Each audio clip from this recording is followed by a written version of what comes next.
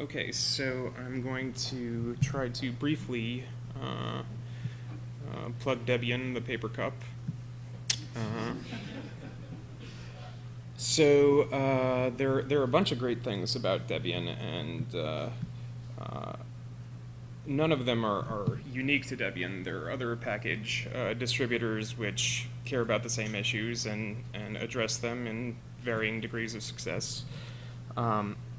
But the two I want to cover are the Debian technical policy, which is an overarching set of rules which ensures a coherent set of packages that are well integrated and all work together.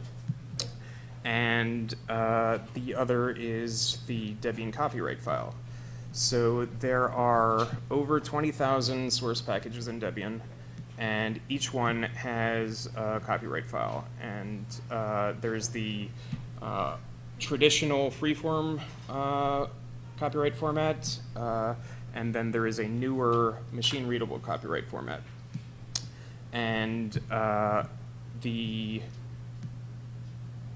assurance you get when using Debian main is not only will you have well-integrated, technically excellent packages, but you're going to get free software, and its license is going to be described accurately. So if this copyright file is out of date, or if it's inaccurate, this is considered a bug. If you file the bug, Debian will fix it. If there is a license violation, copyright infringement, this is a bug, and Debian will fix it. These bugs are treated as more serious than most other types of bugs. So if you are using Debian either on bare metal or in the cloud, you have assurance that you're probably not breaking any copyright law, and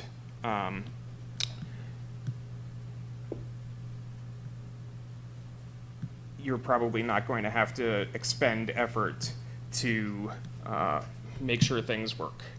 So as we move more into the world of ephemeral instances and continuous delivery pipelines and a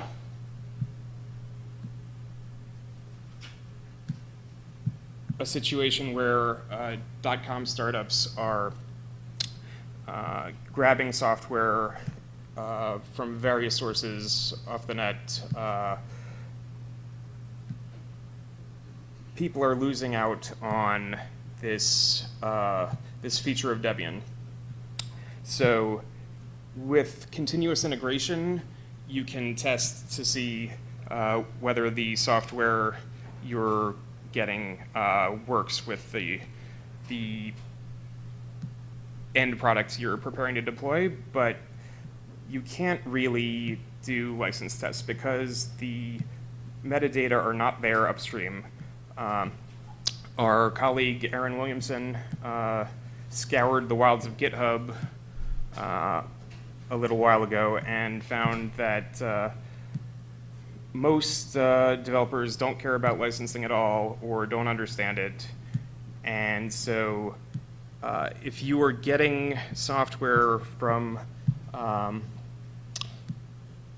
Ruby gems or Python eggs or GitHub repositories or people's blogs, you may be putting yourself more at legal risk than you realize.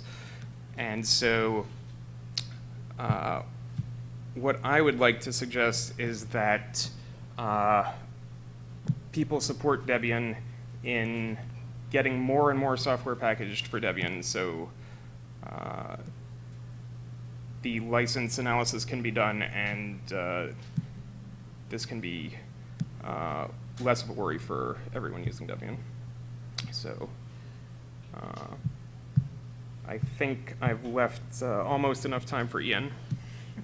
So thank you for listening. Oh, yes. Do you So I don't, I'm a little biased because I've been working on Debian for 17 years.